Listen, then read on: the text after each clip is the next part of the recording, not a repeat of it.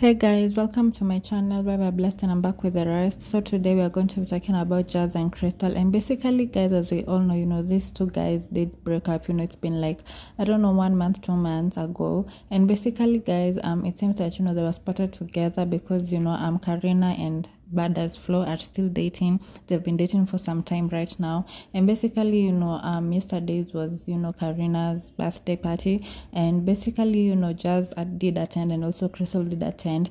And one thing that's kind of suspicious, because it seems that maybe they might be talking or trying to work on things, because as we know, Crystal, even though she's friends with Karina, her and Jazz did go through a messy breakup, because they were insulting each other, and also going back and forth with each other on Twitter. So basically guys, just comment down below and let me know, what do you think about that situation? Do you think they're planning to get back together, or do you think they're working on things, or basically do you just think guys it's the fact that their friends are dating? Maybe that's the reason they just both had to show up.